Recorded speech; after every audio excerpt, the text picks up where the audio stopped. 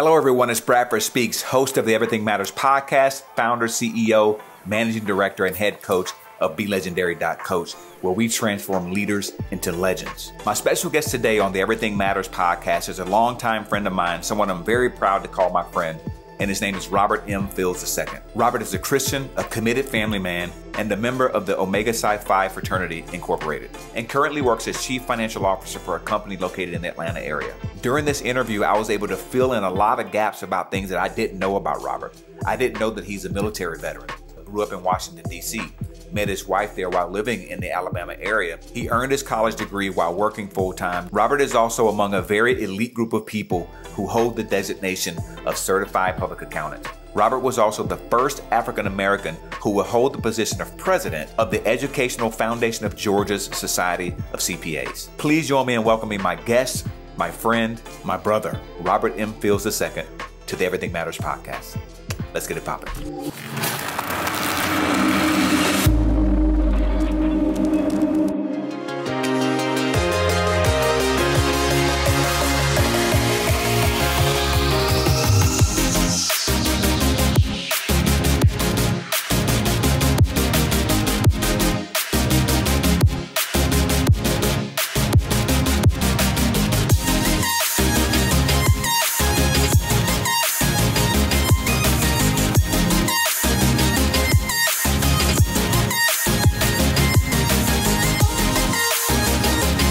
What's going on, man? How you doing today, brother? It's so great to have you on the podcast, bro. Thank you, my brother. It is good. It is good to be here. Thank you for the invite. Appreciate it. Absolutely. My pleasure, man. My pleasure. So great to catch up with you. It's been a minute since I've seen you, since we've been able to really connect, right? So just being able to reconnect, man, after so many years and the way that we reconnect. Yeah. I love LinkedIn, man. It's a beautiful thing. You know, some social media in general. The reason why I got on it. Right. It's a great way. People that you haven't talked to in a while, you know, all of a sudden they pop up in your feed and it's like, oh man, shit, man, I ain't talked to Robert in a long time. I'm gonna check on him, see how he's doing. So how you been, man? I've been great. I gotta admit though, I do have a bone to pick with you though, because I'm losing hair and you graining hair. So other than that, I'm good with you. I'm good. I'm gonna get over that. Hey, but you know, but Rob, you know what though? I do have a little gray though, bro. So, you know, if that makes you feel any better, bro, I got some gray in there. Well, I need to talk to some people then, because I got it's called wisdom, that is, man, and we're gonna talk about some wisdom today, man. So again, brother, thank you for coming onto the show, man, and for accepting the invitation and being willing to share your story, man. So, Rob, I normally start out with sort of going back to people's background, and we're gonna get to that. I know you're a DC cat, you know, so I want people to know where you're from and where you went from there and that kind of thing. But I really want to start this show off giving people a sense of who you are. And one of the stories that you shared with me off camera was about one morning you were at a Wendy's restaurant and there's a gentleman that came into the restaurant. And I'd love for you to just sort of walk us through that whole scenario, what that was. And this really gives people a sense of who you are as a human being, man. So please share that with us. Thank you. Yeah, no, I appreciate you bringing that up. That's a story I would say definitely defines my life, I would say. And it's because people are people. And I think we judge people sometimes too prematurely the wrong way.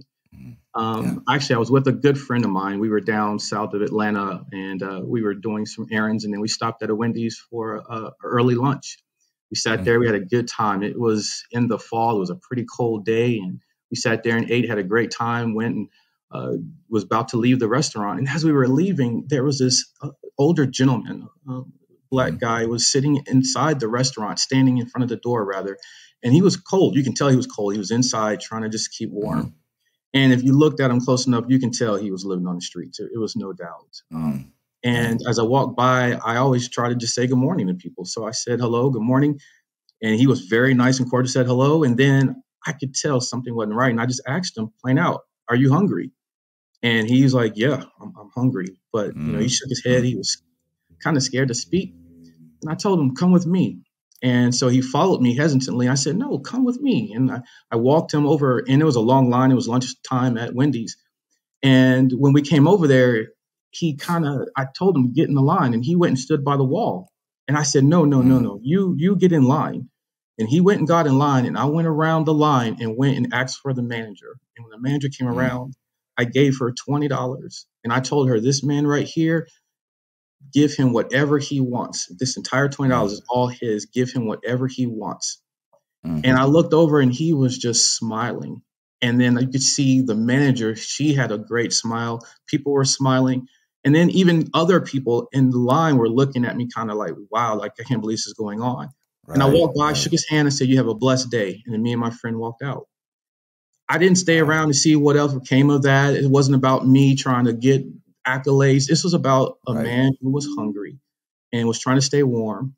And $20 is not a lot of money in the scheme of things when you're putting food in someone's stomach. So I say that to say that if we were to just do small acts of kindness like that every day to someone who you can tell is in need, imagine where this world would be. We don't know what caused him to be in that situation. So who is it for me to judge? So true, man. So true. You know, there's a lot of, and I just really acknowledge you, man, for stepping up and having the courage, you know, because a lot of times we won't do it because it's like, you know, what are other people going to say about me? Like, what are they going to think? Or, you know, or is he going to, you know, there's been times where, you know, we have all experienced this where you may give a homeless person something on the street and they may take it and go buy liquor with it or go buy dope with it. Right. Right. And, you know, it's like you're kind of caught in this quagmire sometimes. Like, I really want to help, but if I'm driving my car and you're on the corner, I don't know what you're going to do with that money. And there's stores where people are panhandlers that make a lot of money on an annual basis just doing that. Right. So I think the situation, the way you handled it, man, you saw a need, you made a contribution to that gentleman, and you made sure he got what he needed that morning because obviously the guy was hungry. So, you know, I appreciate you sharing that story. And I think that's a great way to start the conversation because I know you're someone and always have been someone the entire time I've known you, which is probably, man, I'm going to say close to 20 years now. Close to 20 years now. It's been a minute. You know. Oh, yeah, for sure. No doubt, you know. But you've always been that kind of a person that just, you know, will give someone the shirt off your back, man. And those are the things that I want to highlight in you and for every guest that comes onto the podcast. So thank you for that, man. Thank you. Great. Yeah, my pleasure. So let's back up a little bit, you know. So now we know who Robert Fields is, you know, and I mentioned earlier that you grew up in D.C. So talk about, you know, where you grew up in D.C., what that was like for you, how you ended up coming to Atlanta. You know, you met your beautiful wife in Alabama, you know. So we gotta hear what that's like. You know, you come from D.C. to Alabama, man. What was that like? So talk about that growing up in D.C. I'm still dealing with that. I grew up in the PG County area. Graduated from Potomac High School in Oxon Hill, Maryland. A lot of great people came out of that school and in the Prince George's County area. And I decided to join the military. I know I needed to get ahead. I wanted to go somewhere and be something in my life. And we didn't have the financial means. I didn't grow up the best. It wasn't the worst, but it definitely wasn't the best. So I had to find a way to provide myself for college. And so I joined the Army. And then when I joined the military, I had basic training, graduated. I remember my mother and family members came. And that's when I found out that they were sending me to Alabama. And that's when my mother cried. And I think I cried too. We were like, where is Alabama? Wow. Where is Alabama? You know, it's one of those things. But it changed my life forever. I was a nuclear weapons technician, believe it or not, in the military. I used to fix nuclear weapons for a living. And long story short, I served my term during Desert Storm, traveled a few places here and there.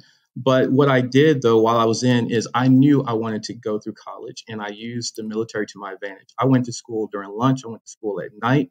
While everybody else was out partying and doing their things, I was focused on getting my degree. And I was able to get 2 associate degrees, both with honors, while I was in the military.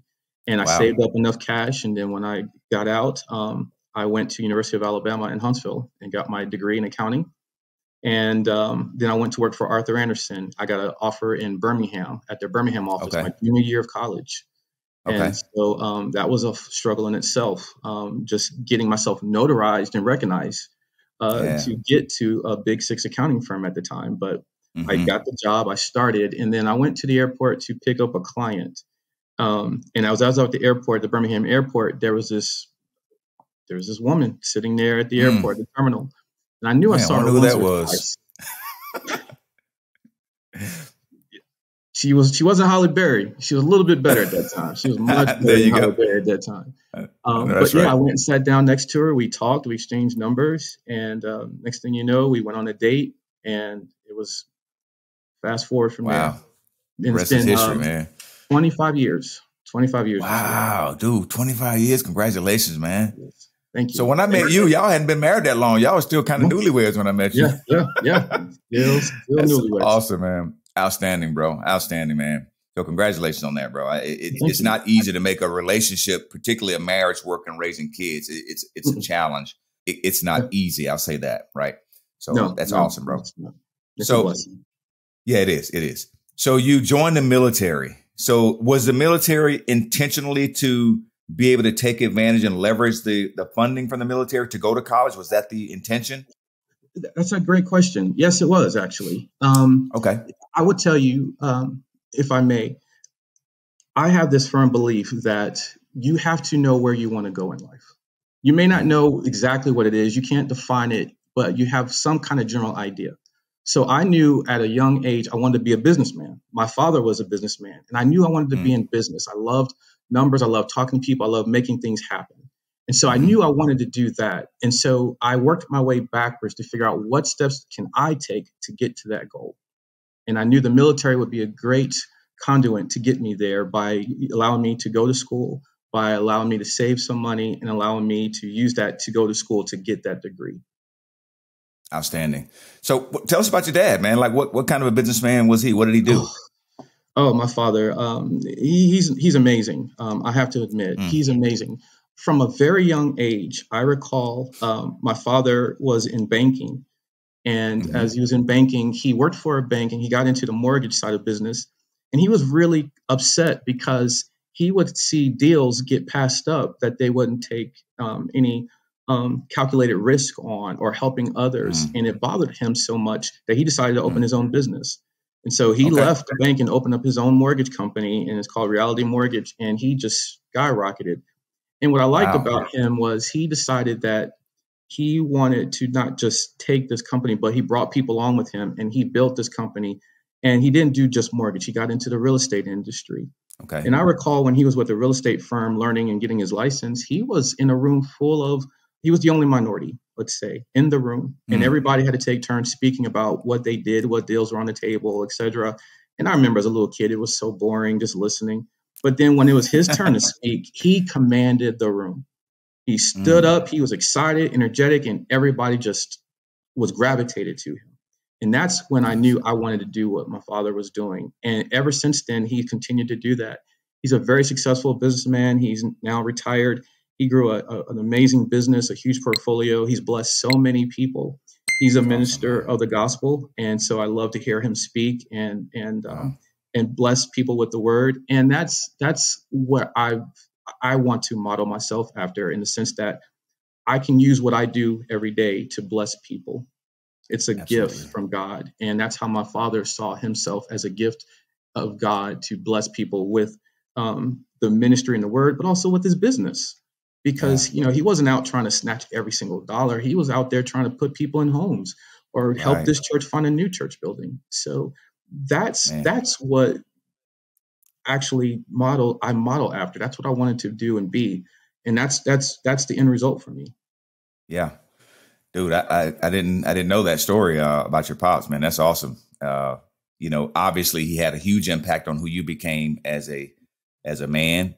I would also assert as a father, as a husband. I mean, as who you are in life, right? As someone who's contributing and wants to contribute to other people and make a difference with other people. So outstanding, man. Kudos to Pops for that, man. You mentioned a second ago about mortgage and finance, and it's ironic that you and I met in the real estate industry. Was his background in real estate and having worked in that area of business, was that something that inspired you to go into that area? Yes, actually, that's a true statement. Growing up in real estate with him, I became fond of it. And so, yes, most of my background has been in the construction market, whether it be in residential, where you and I were, the commercial side, where I worked in commercial investments, worked at a HVAC company for a while as their director of finance, and then concrete industry. And now I'm in a commercial management company. So I love it.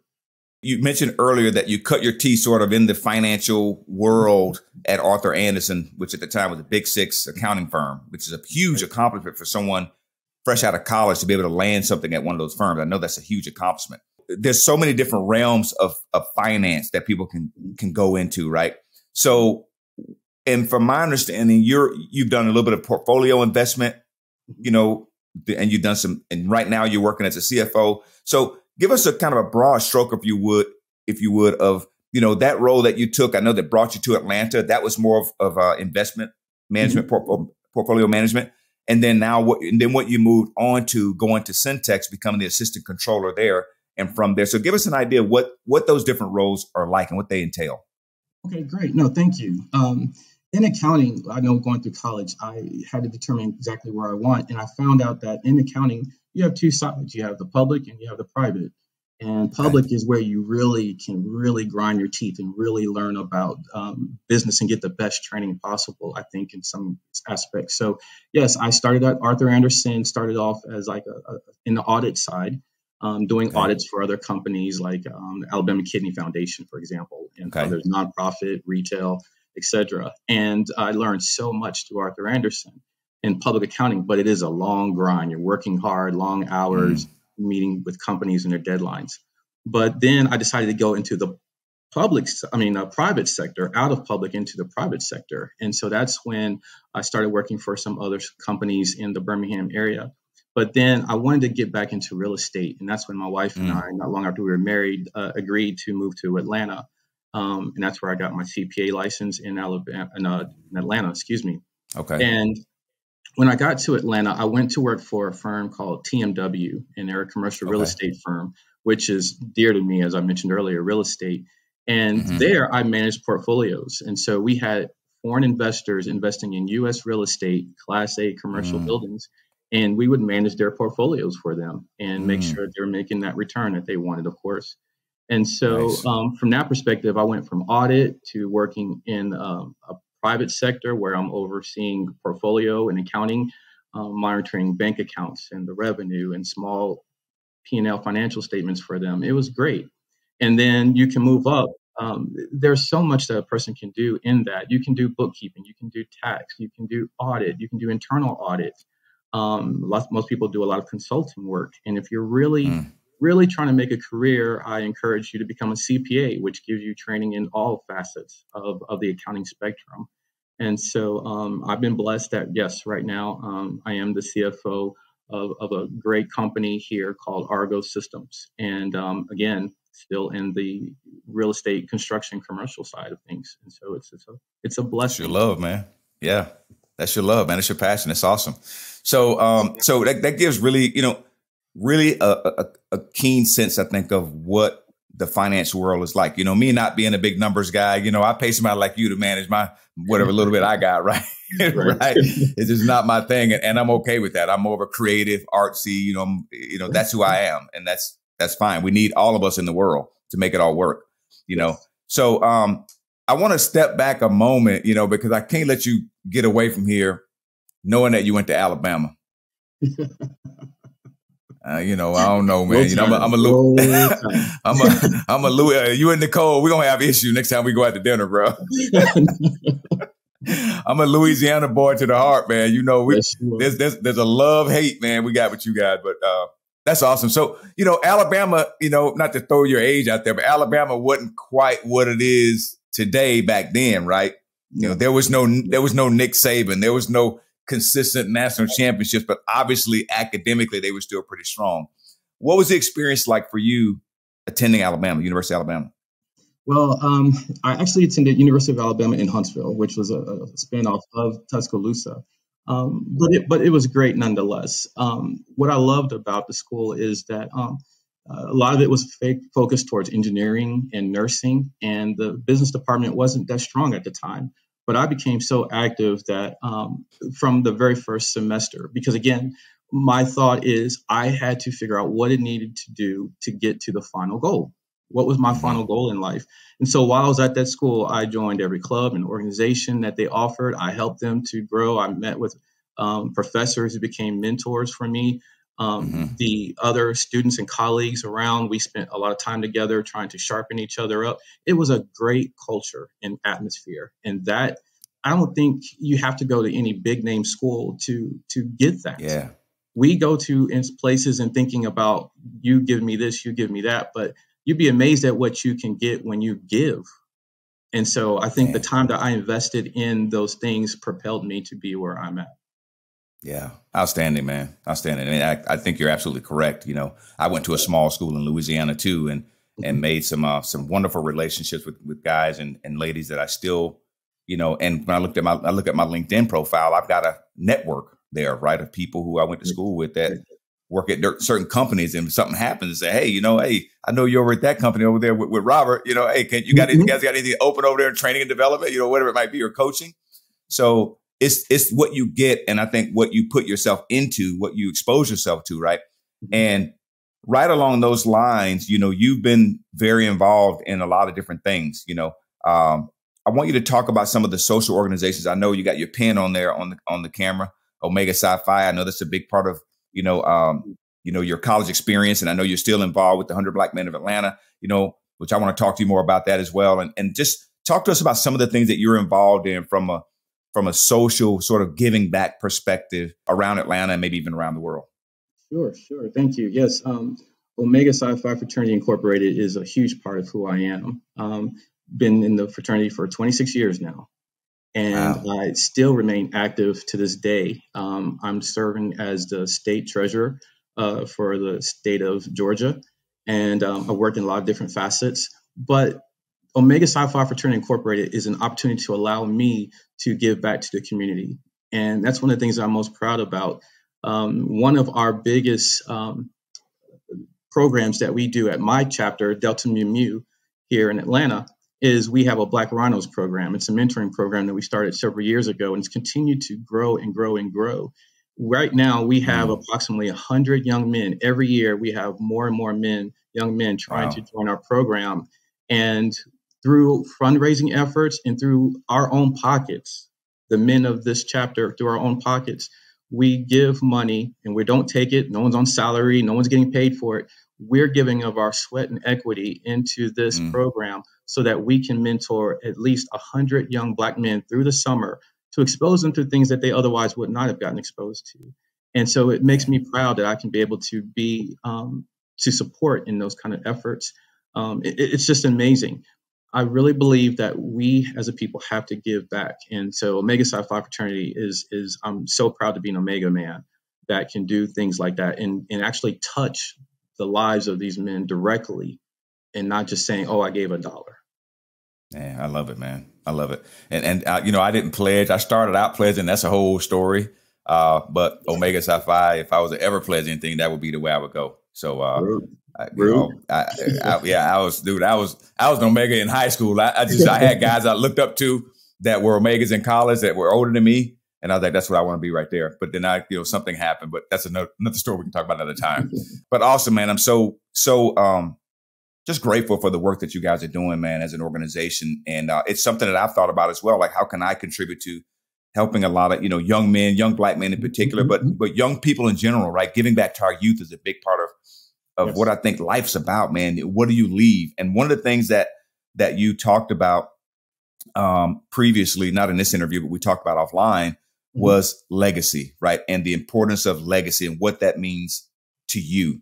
So give us some insight on, what it means for you to really be a legacy, which is what you're doing. You're creating that now and leaving a legacy for the people that follow, not only your own kids, but for the world, man. What do you see that as? I have to say I'm extremely passionate about that. And the reason why is, I've been blessed to go around the sun quite a few years, and I've seen myself evolving and seeing things for myself with my own eyes. And it feels like the world version of legacy is leaving materialistic things, these big tangible items like this bank account or this business and a house. There's nothing wrong with that. Don't get me wrong. Right. We have to take care of our children and our children's children. Please don't misunderstand that. But I am a firm believer in that we also have to make sure we're leaving a legacy of how to handle and manage those things that we're providing for them.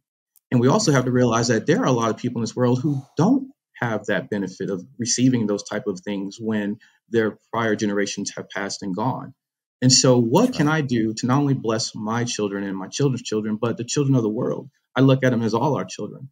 And so for me, leaving a legacy is also how can I spend time with individuals to help maybe change their minds, maybe to help them become stronger than what they are mentally, and give them the tools and the trade or whatever I can do to impact their lives, because impacting one can impact many. And that's where I come in at, is that God has blessed me. It's nothing that I've done to get to this point where I'm sitting in this chair now without God. God has ordered my steps. God has blessed me through college, blessed me with my MBA, my CPA, a beautiful wife, a home, the children. I got a great opportunity now with the CFO position, and I've continued to be blessed. So how do I do that for others? And I do it through my fraternity. I do it through my own personal efforts, where I try to mentor someone, spend time with someone. And if I may, something that I heard from an interview that Denzel Washington did a few years back that I've adopted for myself in so many ways is that when you think of someone running a race, like a 4x4 relay, the first person starts off running and has this baton, and they're running and running. And then when they reach the second person, what happens? That second person starts to run, and then that person is reaching behind them for that baton. And person number one is reaching forward with that baton, ready to hand it off. And there's a moment in time where both hands are touching that baton. And then when that first person lets go of that baton, what happens? Well, the second person is taking off running. But you know what? That first person didn't just come to a stop. That first person is still running behind that second person, eventually, gradually slowing down. And that's how I look at legacy.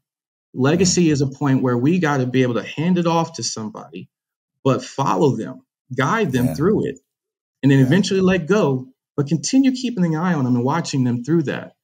And so for me, that's mentorship. Yes, I've been called, I've gone to places and I've spoken at areas, and I've had a lot of people come and meet me, and we can all do that and say that's giving back. And it is a form of giving back. We can donate through United Way and give to these organizations financially. And yes, that's nothing wrong with that. That's great. I still do that to this day. But if there's an opportunity that we can actually physically touch someone from a point of instilling thoughts and wisdom and guidance, and not just one time, but over a period of time, we'd be amazed at the impact that we could have at someone's life. And so to this day, I went and spoke at an AICPA conference a few years ago. It was for minorities in business and finance. And after I spoke and I went in, the kids there, the college kids, all gravitated towards people. And this one young lady came, she fought to get to me. And we sat down and we talked. And after that conversation, she made sure she had my name and my phone number, my email. And to this day, we still keep in touch. She's one of my favorite mentees. Her name is Erica Harrell. And so amazed by her. In fact, we had a conversation just last night. She was calling to let me know how things are going with her. And our relationship has grown to where I even call her for advice sometimes. It's been a blessing. And so the point I'm making is it's not just a one-point contact, because you'd be amazed. And I guarantee you, Erica is now the type of person where she's doing the same for others. And so, man, no question. That's what it's all about. We can't do life on our own. Even Jesus had disciples with him, praying with him, guiding him and watching him. Why can't we? Why are we any different? Yeah. I agree. It's a reciprocal thing. It's a giving and a taking, a giving and a taking. It's just like in a marriage or any kind of relationship. You give some and you take some, and that's you're always giving to one. It's a beautiful thing, man. So, bro, every time you talk, I just hear about something more amazing that you're doing, man. And I know that you're not about credit for you, but I want to give you acknowledgement, man, because I didn't know that you were doing all these great things and touching all these lives. And that's really what it's about. I love the analogy of the passing the baton, because what you're saying and speaking to is the follow-up, right? You just can't give the baton and just say, okay, you're on your own. You got to continue to follow up and continue to steer and guide. And I think a big part of that comes from having people really hear you, right? And you talk about mentoring people, and what I find that works as a coach when I'm coaching individuals is that to really have people hear you requires that you be vulnerable yourself. You got to be willing to give something of yourself, because when people see you willingness to tell the truth about something that you're dealing with, they're going to be more likely to tell the truth about something that they're dealing with. And now we've got a space to work. Now we can actually get somewhere with each other, right? And grow and develop what we want to develop. So really great, man. Really great. So Rob, I want to sort of go back to career. Your life is a mix of career, family, giving back, and being a contribution to other people. And I love that. So it's a real big deal for, and I know you might not want to take this credit, Brad, ain't that about me. It's a really big deal for you as a Black man to be in a executive position with a big company. Being promoted to chief financial officer is nothing short of really amazing, So talk to us about how, that transition. And I'm not the kind of person that gets into, because dude, you put the work in, period. You deserve it. You earned it, right? I seen you grind. So I know that you deserve to be where you are. But what was the movement like for you? And when did you know that it was possible that you could actually be in a chief financial officer position? I would have to say that's a great question. Something that I actually just really came to realization about a few years ago, honestly. First and foremost, I think for anyone to be in any kind of leadership position, you have to understand what being a leader is about. And it was a few years ago that I really came into the knowledge, if you will, of what a true leader is. And for me, that was being a servant leader. And once I started understanding what a servant leader is and started acting like one and being sincere about it, I was developing the trust of those under me and with me and my colleagues. And that trust built a strong collaboration to be able to excel as an organization. And then I was able to back off and be more of that leader and direct and guide for success. And by me helping others to be successful, it helped me to be even more successful. It helped me to focus on the bigger picture, the macro level of things. And I forced myself to get out of the weeds of what I was dealing with day to day. I had to learn that I can't always be a micromanager, but macro, and develop that trust in those. And they shined, I shined. I was able to provide more, if you will, guidance and be a business partner to those in the organization, which helped the organization to grow. A few years ago, I took a role as a director. And in that role, in the first 3 months, I saved the company over $2 million, just like that, from decisions that they were making. And then I was able to call on some colleagues of other firms I've done business with. They came in, they do what they do. I managed processes, and we became more efficient. We saved money in so many areas. And I took this organization to new heights. And that's when I realized, Robert, you can do so much more than this. And I had to get out of my own way. I had to develop that confidence in myself. So as much as I give to others, I had to give to myself and realize that, Robert, you can do so much more and have a bigger impact at a larger scale. That's right. And so that's what I said. Nope, it's time. It's time. And so the confidence that I had, the leadership skills that I had, the experience that I had, the fact that when I fought to become a CPA years ago, my CPA license is still active to this day. There's less than 1% of minority CPAs in this world. And so I'm not going to give up my active license CPA, not for anything. Awesome. And so I say that to say that that's when I realized that I can do more. And so I honestly, this company, through word of mouth and through it came about. And so it's a blessing. I wanted to ask you also, and we talked a little bit about it offline. Obviously, you've done the work to be where you are. There's no question about that. People who have worked with you in the past and can continue to work with you and have a relationship with you know that you belong where you belong. But I talked to some other executives who are minority executives in positions such as yourself. And one of the things that they share that they dealt with in the very beginning is wondering, man, am I in the right place? I mean, it's like you wake up one day, it's like, I'm a CEO, or I'm a CFO. One of my buddies, we went to college. I went to college with at Northwestern State, and then he got promoted to CEO last year, and I'm like, this is my room dog. We stayed together. This is, I know his mom and dad like my second mom and dad, and to see him rise the ranks like that, I mean, it just fills my heart so much. We hung out a couple of weeks ago, and he was coming through Atlanta from the UK, visiting his family here in the States, and it's and I was talking to one of our other buddies, and he was like, man, he said, dude, Trey's the CEO. I'm like, I know, and it's just amazing, So, but him and a couple other guys that I know that are executives, especially minority executives, talk about, when they first got there, it's like, dude, it's like this, it's almost surreal, and you wonder, like, dang, okay, you look around and there ain't really nobody looking like you in that boardroom, right? So what's that experience been like for you so far? I know you're relatively new in the role, but What's that been like for you, even in the directorship role that you've been? I'm sure there's a very small percentage of minorities there. What's that whole experience been like for you? I have to tell you, Brad, I felt like that my entire career. Right where I'm at now is nothing new for me in how I feel in terms of walking in the room. As sad as it may sound, it's reality. When I worked at Arthur Andersen in our office, I was the only minority professional in that office. We had two other individuals working in, I think, the mail room, and someone else was like a receptionist. At the other companies that I've been at, I've been the only person in the boardroom. We'll be in board meetings, and I'll sit in the conference room in the board meeting with the board of directors, and they'll look at me and ask me to take the minutes, and I'm no different than anyone else. Unfortunately, I've experienced that. There's been other companies where I've always been the highest ranking minority in the organization, from a race perspective, if you will. And so it's sad to say that I've been in that position all the time, but there's still one of the things that we did talk about, I may have mentioned to you, is we are still first. It's 2022, but there's still so many opportunities for us as African-American male and females to be a first. And I just want to say that I'm a very proud member of the Georgia Society of CPAs, and I was president of their educational foundation, founded back in the 1950s. And I worked up the ranks. When I became president there, I was the first African-American president of that organization. And so I say that to say there's still first to be made.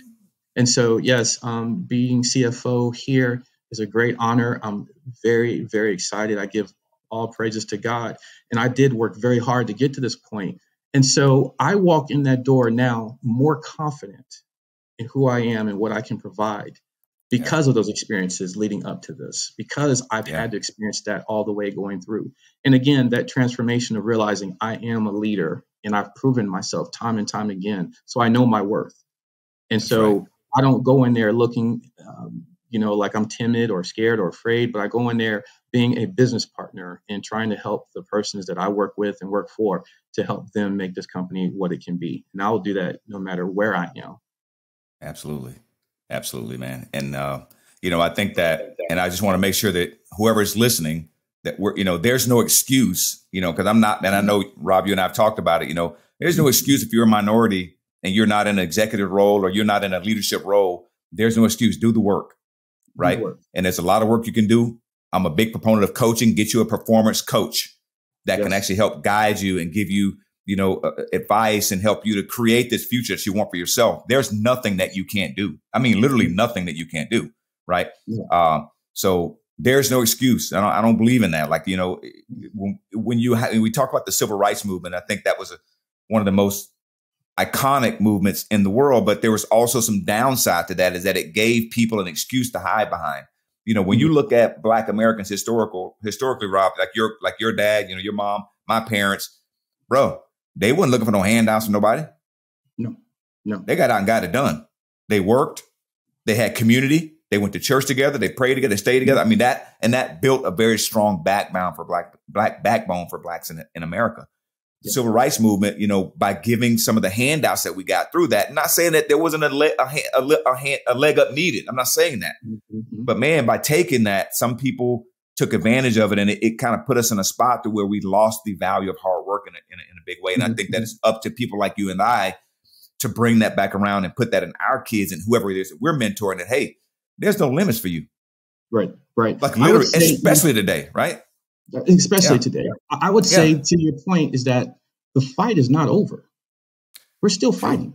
And so, yes, we are able to vote, but they're still pushing us in certain quadrants where we can't vote. They're putting barriers and obstacles. Those barriers and obstacles will not go away right away. We have to keep fighting. They'll continue to put those in our way. So what do? We can't just fight and stop fighting and just stay where we are. No. And so you're right. The efforts that you are doing with this program and with coaching, you are building individuals up for that fight. What you do is so paramount to help soldiers get to where they need to get. It's no different than in the boxing ring, right? You got to, every now and then, you got to ring that bell, go sit in the corner, and you need somebody to coach you, right? Get you washed up, ready to go for the next round. So, yes, don't get me wrong. We did do a lot in the civil rights era, but you're right. There's still more to do. We can't just be complacent where we are. And so forums like what you're providing now, I pray gives other people inspiration and hope to say, look, if you want more, fight for it. Fight for it. If you want more for your community, fight for it. Don't just be complacent. There's so much out there that we have to take because they're not going to give it to us. Indeed, what the blessings I have was not given to me by any person in this world. It was God and me forcing and fighting and him directing my steps. But I had to walk. God told me where to go, but I had to walk to get there. Right. Man, powerful, bro. Powerful. All right, Rob, brother. One of the things that we continue to talk to our guests about on the Everything Matters podcast is about challenges, because you know as well as I know, you've talked about some of your challenges that you went through climbing the ranks. I've certainly had my share of challenges climbing the ranks to where I'm at, and still have challenges to this day. Yes. What would be one of the most impactful or, devastating challenges that you had in your life where you had to, like, you didn't know what you were going to do next. You didn't know what tomorrow was going to be like. You didn't know, man, I'm unsure right now. Yeah. What would you share and talk about how, what that was like for you and how you were able to pick yourself up and move forward to the next step? Yeah, no, thank you, Brad, for asking that question. I can tell you that I think all of us go through something in life that if we look upon it, it's nothing more than a testimony from God. It's a testimony from God. And I do everything I can to share my testimony.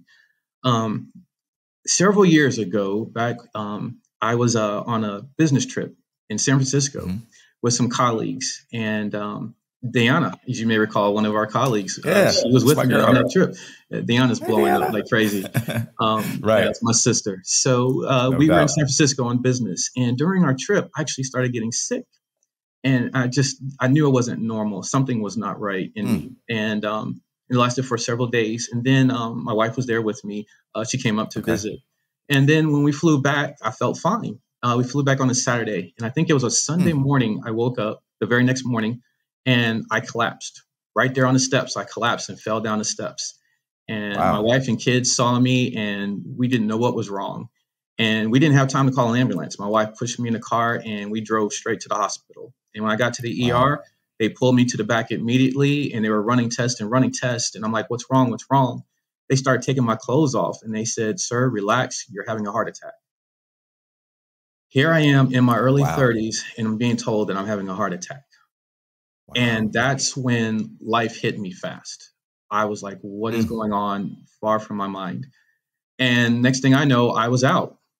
And I didn't wake up for a couple of days later. They actually had me in an induced coma and kind of find out that I had caught two very weird kind of a disease. It was like a virus hit the inside of my heart and the outside of my heart. I was diagnosed with myocarditis and pericarditis. Most people get maybe one or the other. I actually got both. And they still, to this day, cannot figure out what that virus was. And I sustained a little bit of damage to my heart. And my cardiologist, it took several weeks. I was in the hospital for a while. And then when I got out, I was on bed rest for some time. The crazy thing is my cardiologist told me that he sees no more than maybe 5 cases a year. And out of that 5, maybe 1 survives. And so I was that one. I was that one. And I bring that up because of the fact that at that moment, I remember looking in the hallway when I was in the ER and I saw my wife in the hallway crying. And I thought about my kids and I thought about my life. And I was like, what am I going to do? Or if I'm even going to be around.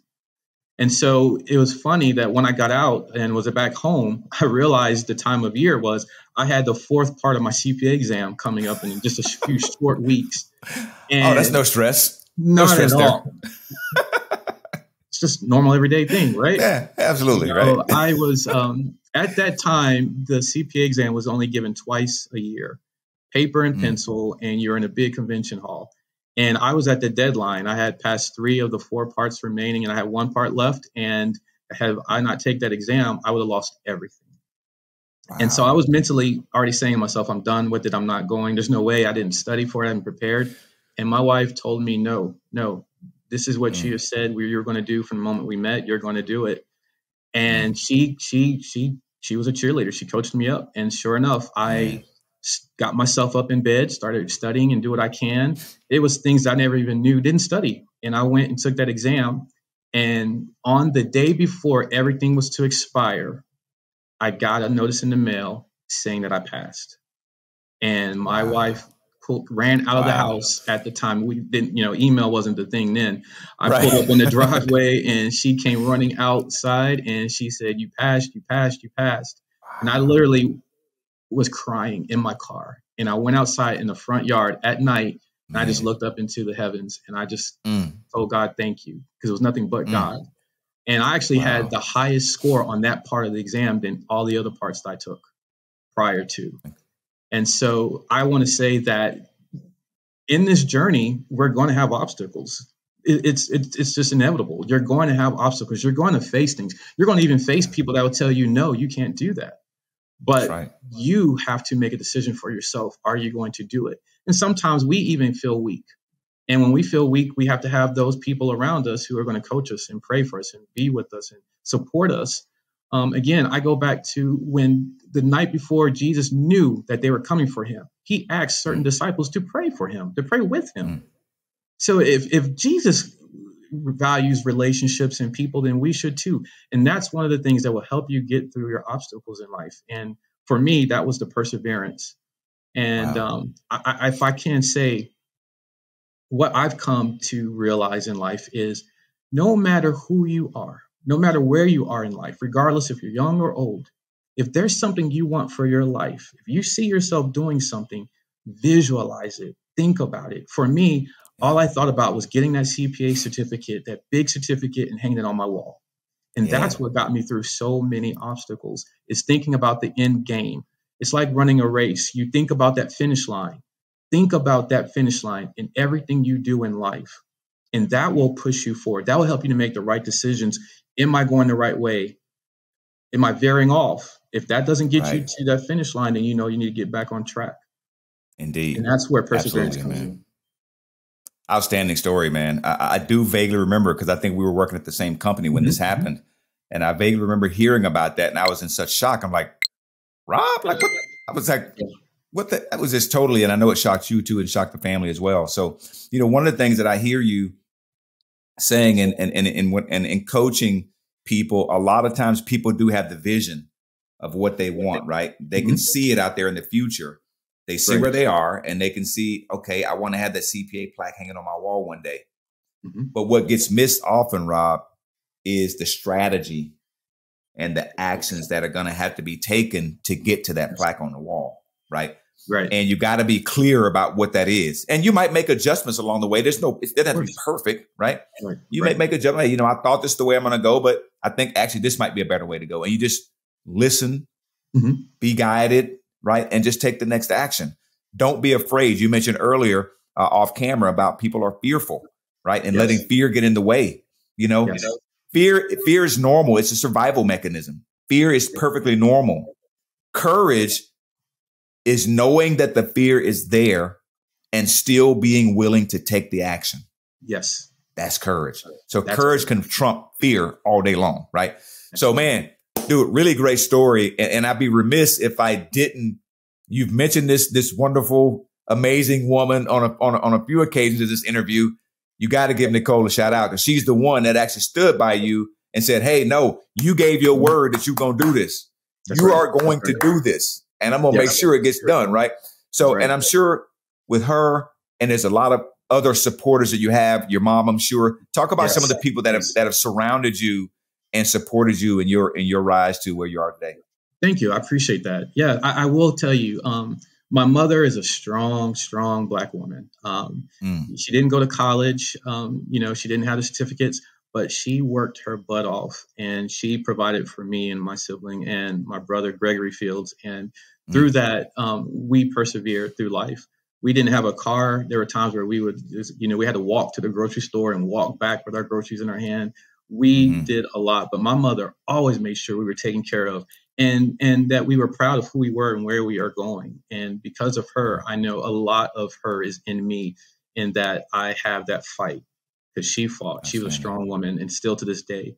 And then I was blessed to meet a beautiful woman along the way at a Birmingham airport. And we've been together for over 26, 27 years now. And Wow. So Nicole has been a true blessing.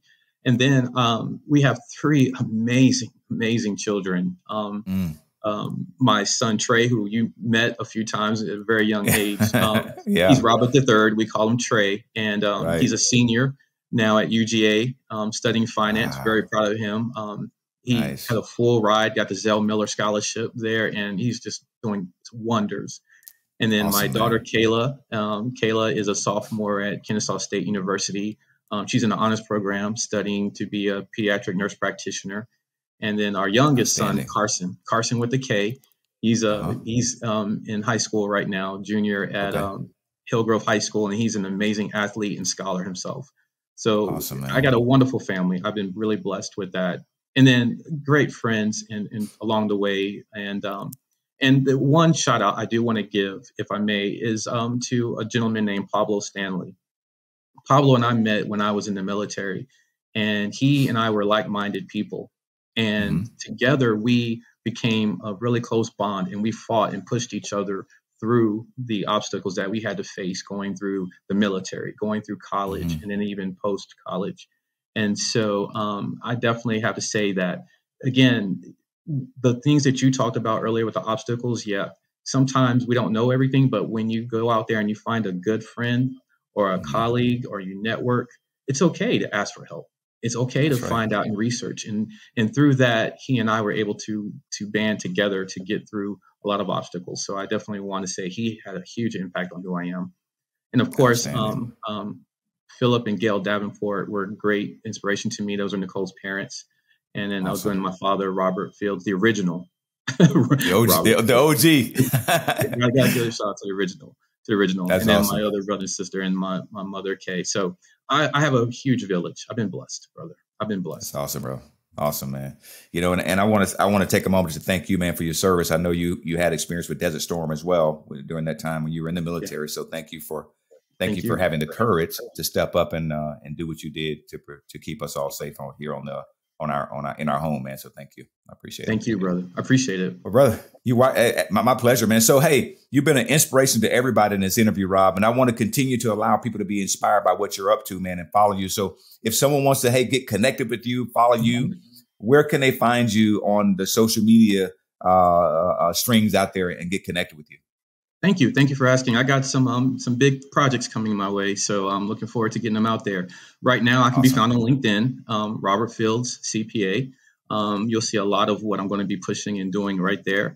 And then also, I can be reached at rfields@bishopfg.com. Awesome, man. Well, hey, I'd love to have you to come back on the podcast and talk about some of those projects at some point in the future, man. Love to see what you got going on, what you continue to be up to, and the difference that you're continuing to make with other people, man. So thank you for all your contributions, Rob, man. I got much love for you, brother. And let's get together and hang out sometime, man. Sound like a plan. I know you're a big golf. You're a big golf guy. I don't know what a big golf guy, but I know you like to play golf. But hey, I like to putt. There you go. and I like to drive the cart. So there you go. Sound like a plan. Brother. Take care, right, man. Take care, brother. Tell Nicole I said hello. I sure will. Take care. All right. Bye. All right, brother. Bye-bye. This is Doris Brown's baby boy. We out.